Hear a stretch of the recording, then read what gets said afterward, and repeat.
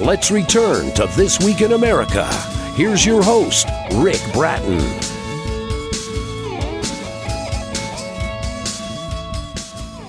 Welcome back, everybody, coast to coast, This Week in America. The thrilling historical fiction Broadsword, a novel of love amidst the chaos by Roger Glasgow, is set in the border area of Scotland during the mid-1500s.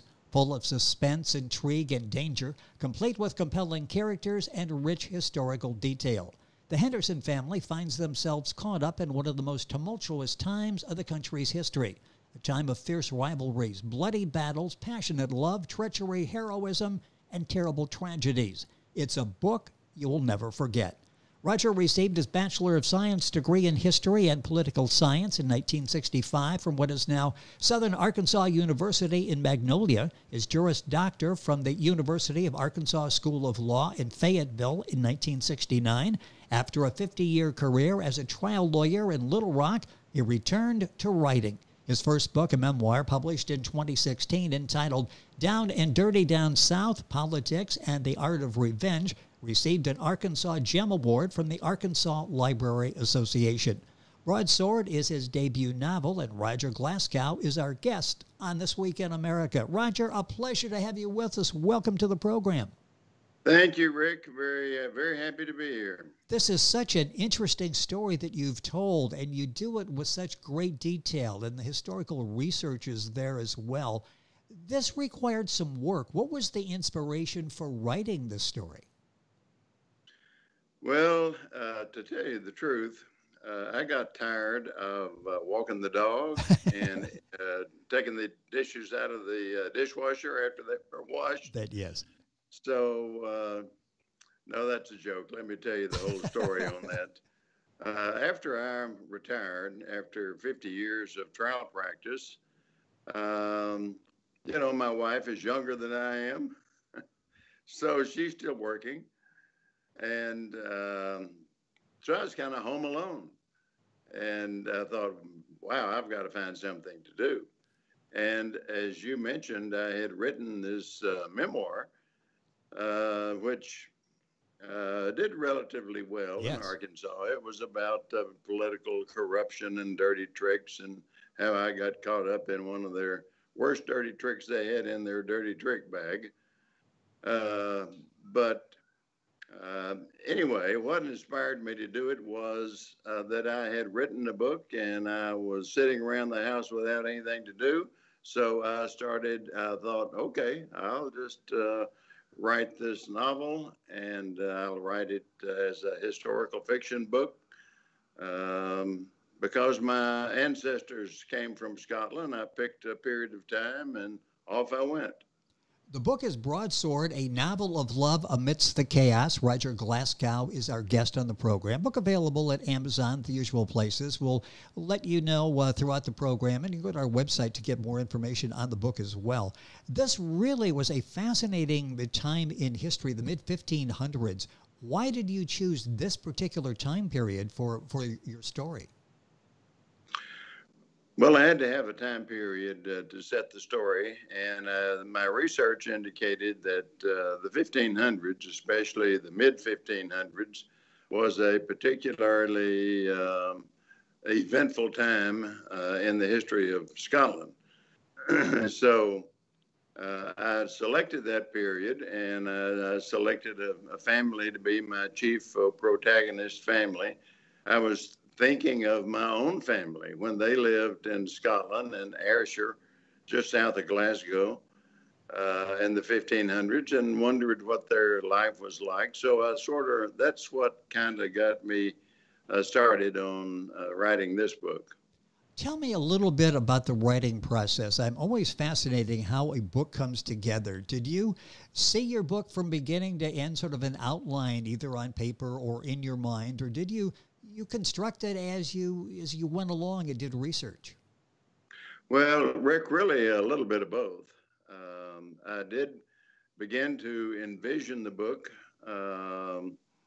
from thinking about my family living in Ayrshire, Scotland in the 1500s.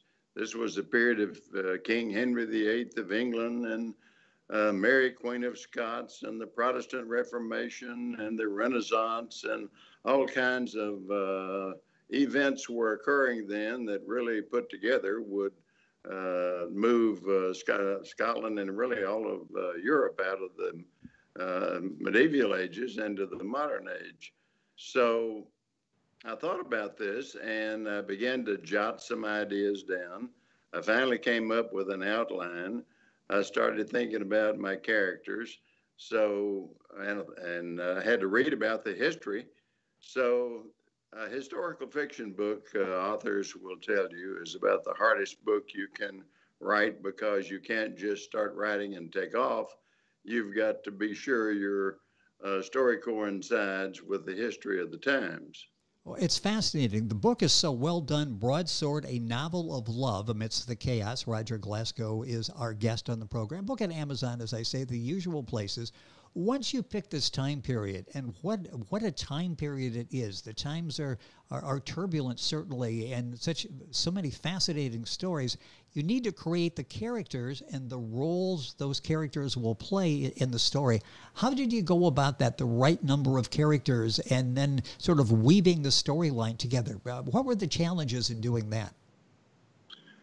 Well, you can find out what families and clans populated that part of Scotland. That is in the research. So I found out what clans were in the area. I changed the name of my clan from Glasgow to Henderson, and you've got the Wallaces, and you've got the Kennedys, and you've got the Fergusons, and you've got the Agnews, and you've got the Maxwells. All of these clans are recorded in history as living in that area. So I used all of those families and assigned to them a piece of geography to be their territory, and started thinking about what kind of story I can write. And I based it, really, the history instructed me on the story as the outlines of the story, because I had to follow the history with the story. So that gave me a kind of a head start with it. Well, that's interesting. You mentioned a couple of minutes ago what all was going on. The wars with England involving King Henry VIII, famous, of course, for 6 wives, Mary, Queen of Scots, the Protestant Reformation, all of those major events. How was it to take all of those events, take the characters, this world that you've created, and intertwine the two? Talk about that, because you do such an excellent job of piecing this all together, and we really feel like we're there living a part of history. Well, the Hendersons, they were the main protagonist family in the book, and they had interactions with all of these clans that I've just mentioned. And I began to construct a story of that interaction. And if you remember that part of history, King Henry VIII decided that he really wanted to have more influence over Scotland, because Scotland's main ally was France, and England and France were kind of in intermittent wars. So his son Edward, which was the only son that he ever bore,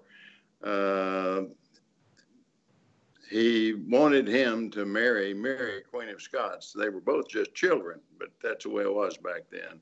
So he wanted them to be betrothed so he could exert more influence over Scotland and sort of try to woo them away from France. And that kind of gave me a big picture of what the story was going to be like, because that was the seminal event, really, in the early part of the book. Besides these great characters and the story that's told, this really was a pivotal time in history. Talk a little bit about that and some of the events. And all of the events were important, but this really was a crucial time, a transitional time in history, wasn't it? Yes, it was.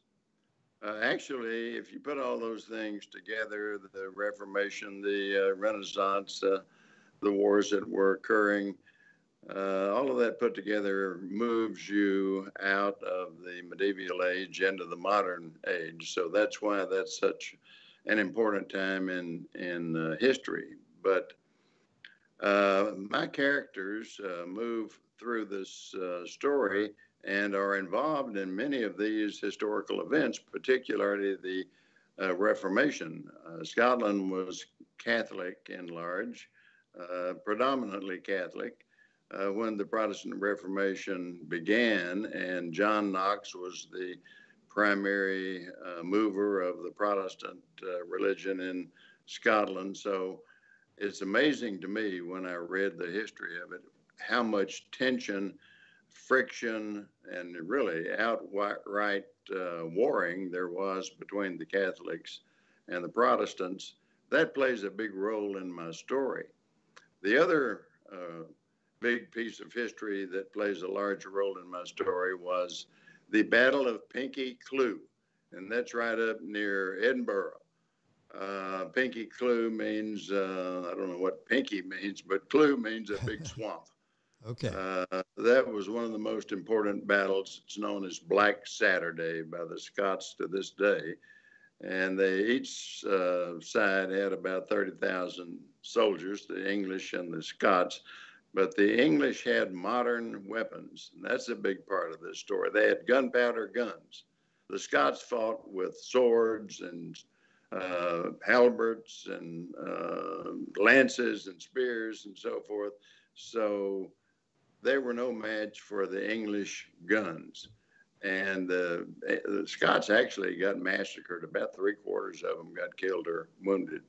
And some of my characters, particularly the patriarch Hugh Henderson of the Henderson family, involved in, actually history shows he was involved in that battle and unfortunately got killed. But that was a big part of the story as well.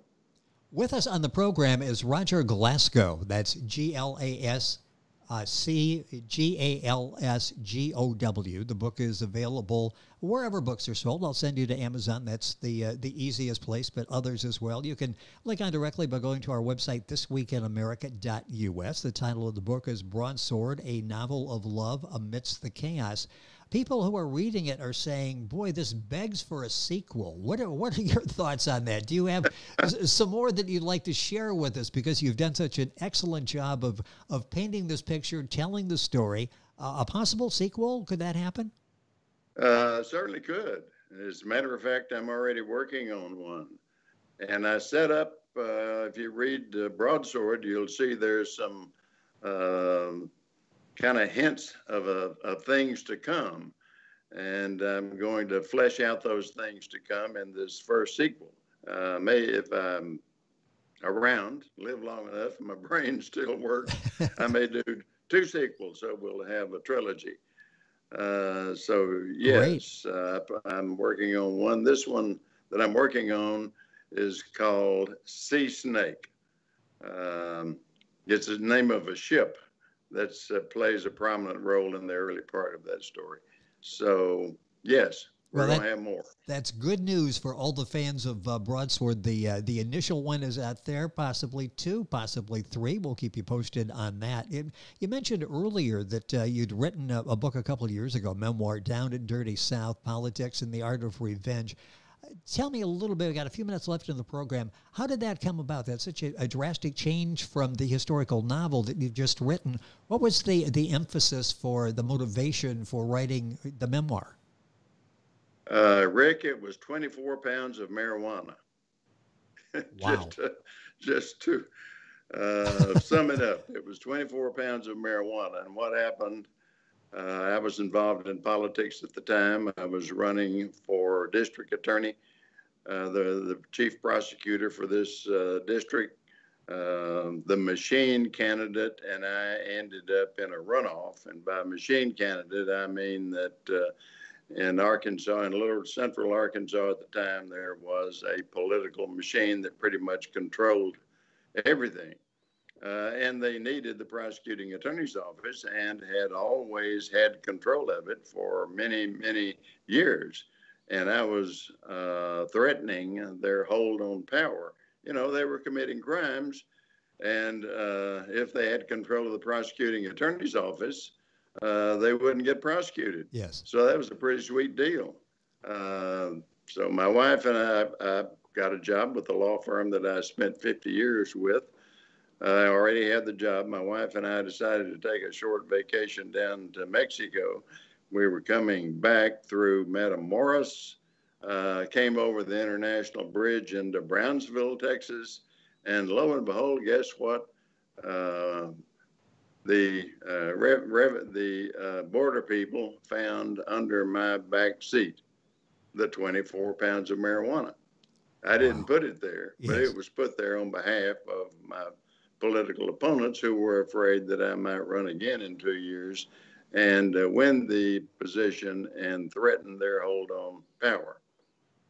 That's the name of that book is Down and Dirty South, Politics and the Art of Revenge. You have my attention now on reading that book as well. That was quite a story, and you sort of take us behind the curtain of what goes on in areas like that with the political machine.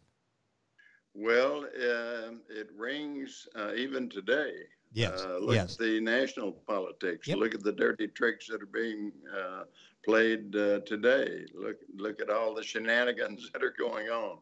Well, this has been happening for a long time. It seems that there are periods of calm where everything goes relatively well, and then all of a sudden somebody pops up and things don't go well. So I think we're in one of those bad periods right now as we speak.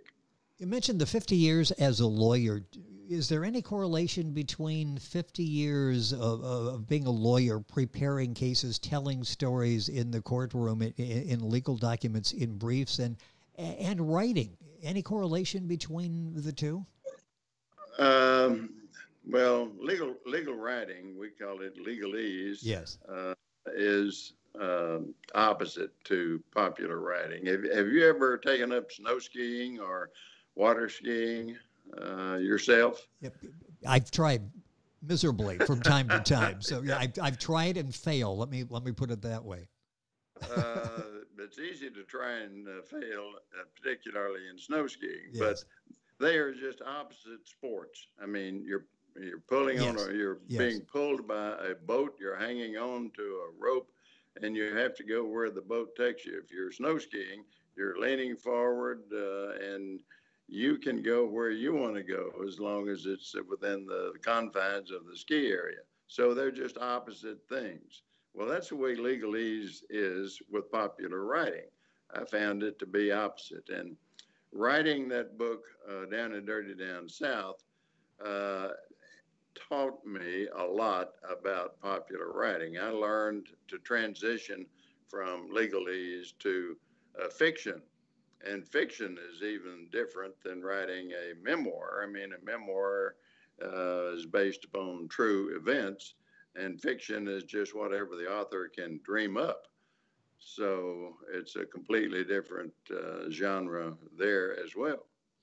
A couple minutes left in the program. The book, once again, is Broadsword, a novel of love amidst the chaos. Roger Glasgow is our guest on the program.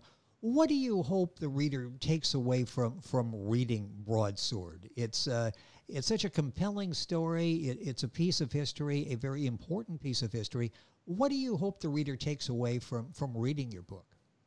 Well, I think the most important part of that book is following the family, yes, particularly the Henderson family and the members of that family. And they have love lives. They get killed. They have births. So it's interesting to watch and follow that family. And you know, of course, that family is going to go on into the sequels. So I think that's how they interact with history and the troubles and the challenges of the time is, in my view, the principal thing that people will enjoy in these books. Take about 30 seconds here. What was this like for you, this experience of writing this book and doing the historical research, finding out about your family as you went along in the process and creating these characters? What has this been like for you? Well, I really enjoy history. I was a history major in college, and I really love Scotland. I've been to Scotland several times. I've been down to the same area that is the principal area of the book. So, my law practice taught me to be a storyteller. When you try a case to a jury, you basically tell them a story based upon what the evidence is in the case. So that enabled me, I think, to be a better author of fiction. It's you never know what makes you a good writer, and you never know what inspiration you're going to get. You can get inspiration from many areas, but that just happened to be the area that I thought I would start my career of writing novels. It's kind of like, you ever heard of Grandma Moses, the painter? Oh, yes, of course. She started painting when she was 78 years old and painted all the way through her 80s and into her 90s. So some people wonder why in the world I would start a new career at 78, which I happen to be right now. And I guess my aspiration is to be the Grandpa Moses of writing. Well, you are a young 78, and I think that thank you. That creative flair is what keeps you a young 78. So don't stop. Hopefully, we'll have a chance to talk about sequels to Broadsword, the book that we've talked about specifically, A Novel of Love Amidst the Chaos. Roger Glasgow, our guest on the program. Book available at Amazon, the usual places. Roger, this has been a pleasure. Thank you so much. We'll stay in touch and find out about sequels to Broadsword. Thank you for being with us on the program. Same here, Rick. I really enjoyed visiting with you. It has been our pleasure. Broadsword, A Novel of Love Amidst the Chaos. Roger Glasgow, our guest. Information on our website, thisweekinamerica.us. Back on today's program after these messages. This Week in America is online. You can visit our website, thisweekinamerica.us. Scott Pinkerton, Associate Producer of This Week in America. Jay Anderson, Segment Producer. Ben Watson, Webmaster. Otto Bechet, Director of Engineering and TV Production. This Week in America produced and is a trademark of Blue Funk Broadcasting, LLC.